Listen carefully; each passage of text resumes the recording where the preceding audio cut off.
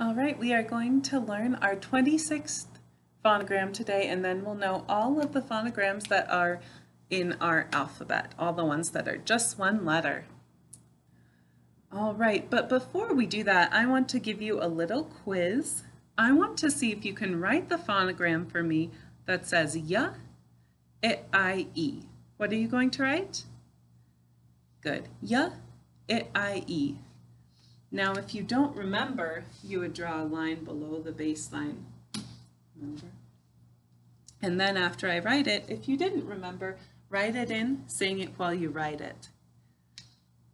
All right, our y, I, e is a short line letter, so it starts at the dotted line. This is our y, I, e. Later on today, we're going to talk about why this is a really special letter. Some of you might already know. All right, well, we've learned 25 of the first 26 phonograms, and they all had one letter, but our 26th phonogram is going to be our first two-letter phonogram. It says, this is it, and it says, Kwa. All right, say that with me. Kwa. All right, now by yourself. Good. Kwa. All right, so the first letter in our new phonogram is a clock stroke letter. But whenever I have a phonogram that's more than one letter and I'm writing them, I'm going to leave a clock space. So we'll leave a clock space. And it's a clock letter, so we'll start over, space just below the dotted line, touch 2 on the clock. Curve up, touch the dotted line, curve down, touch 10, touch 8, touch the baseline, touch 4, touch 2. Now I'm going to pull a straight line down to the baseline. I'm going to go below the baseline a space, then I'm going to curve in the direction that we read and write till 4 on the clock, and then I'm going to pick up my pencil. All right, but this letter can't be by itself. It always has to have its friend with it. It just can't say anything if it doesn't have its friend next to it. And that one starts close, but not touching. And it's at the dotted line, so we're going to pull a line down to just below the baseline, curve in the direction we read and write, touch the baseline, curve up, push a straight line up to the dotted line, pull a straight line down to the baseline, and lift. All right, this is our first two-letter phonogram, but we're not quite finished writing it yet, because anytime we have a phonogram that's more than one letter long, we underline all of the letters that go together, and that lets us know those letters go together. So anytime we write our kwa or any of the other phonograms we're going to learn that have more than one letter, we always underline them to show that they go together. All right, class, what does this say? Good. All right, I'm going to show you one more time, and then it's your turn. So remember, any phonogram that has 2 or more letters always gets a clock space before and after it. So I'm going to leave a clock space.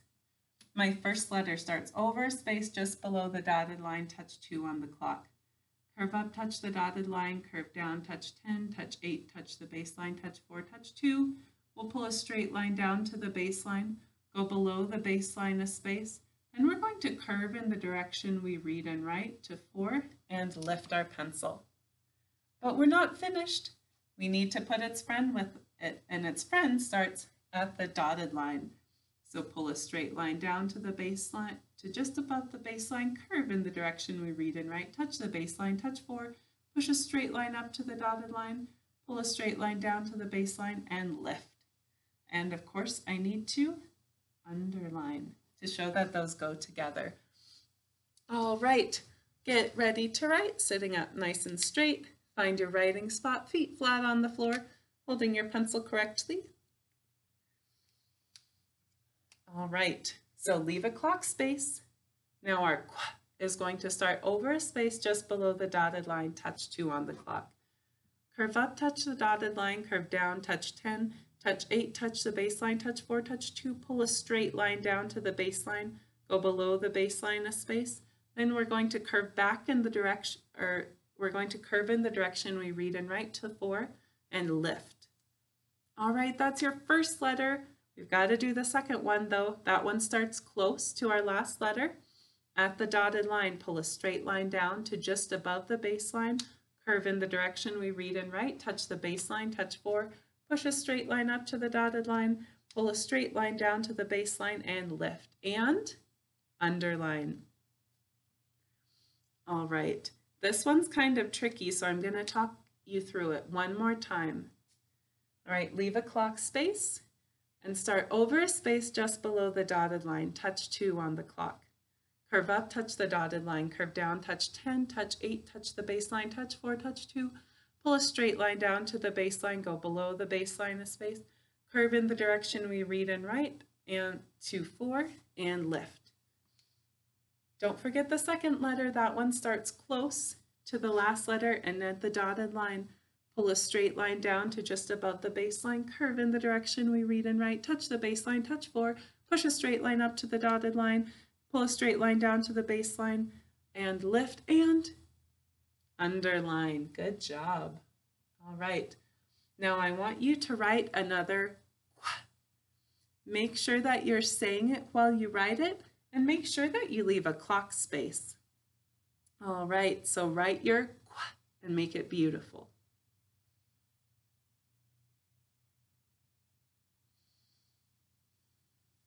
Did you remember to underline? If you didn't, go back and underline it now. All right, let's write it again. So leave another clock space and write your again.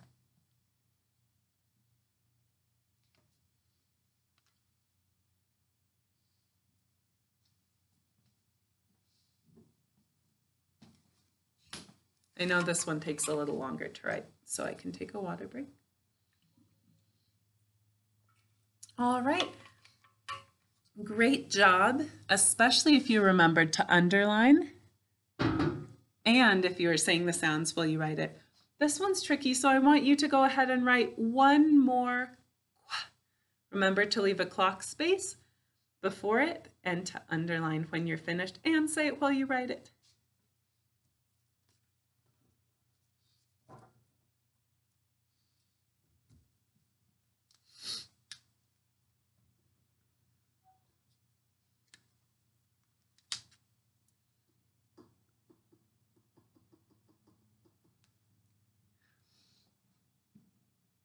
All right, excellent work, boys and girls. Let's just do a couple more nonsense words to finish this session up for today. So the first nonsense word we're going to write is div. What are you going to write? Good, div. Tell me what sounds we're going to write to spell the word div. Good, we're going to write d, I, v. And where is my d going to start? Good, over a space just below the dotted line, touch 2 on the clock. Great. So write the sounds in div and say them while you write them.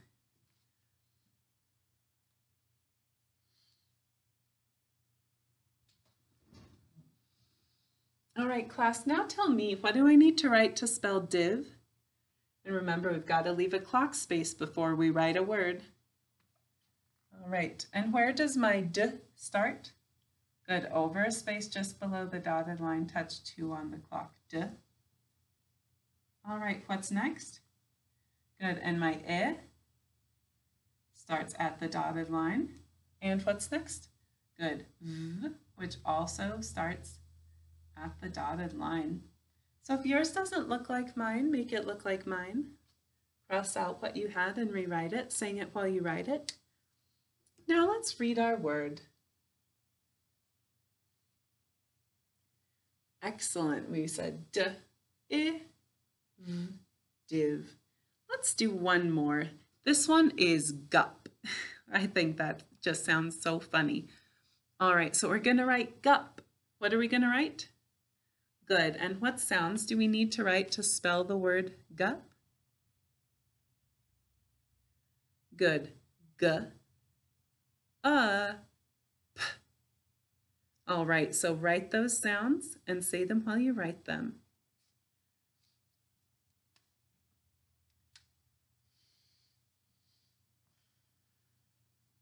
All right, Class, what do I need to write to spell gup? Good, G. Remember that's a clock letter. What's next?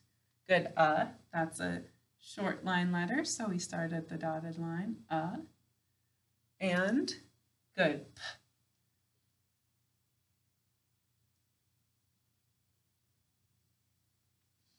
All right, make sure your gup looks like mine.